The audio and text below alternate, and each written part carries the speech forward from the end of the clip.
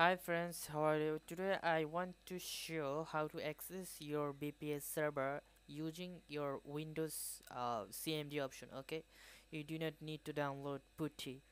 Just go to the search box and write CMD and open Run as Administrator. Uh, you should be use Run as Administrator option. Okay, if you go to using Open option, you can't access your server. Okay,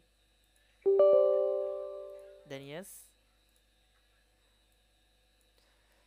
uh, here you just write ssh root @ and the int your IP address. Okay, but here I am change my administration account username Arif. Okay, so I am using Arif. You must use root or your username. By default username is root. Okay, @ and my IP address.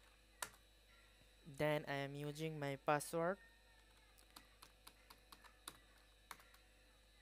Okay, successfully access my VPS server. Okay, you can now install any software or run any command on your VPS server. Okay, thanks for watching.